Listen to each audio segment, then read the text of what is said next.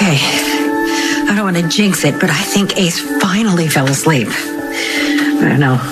Told him a story, a little bit of singing, and maybe I'm just sort of starting to get the hang of his bedtime routine. Or maybe he's just getting used to falling asleep without Esme and Spencer.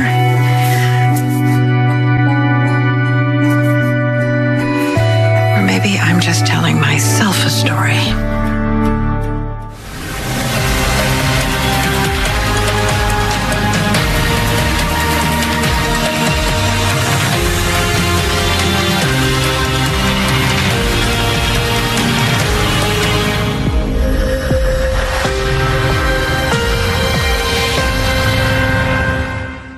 About how small Ace's family is going to be. There are no siblings, you know? He may never know Lulu and Lucky, and I know there's Elizabeth's boys, but they're quite a bit older and they have their own lives. It's really just you and me and Ace. And Heather. Yes, I know she likes to call herself Ace's grandmother. Well, technically, she is Ace's grandmother. We may not like it, but Esme was her daughter.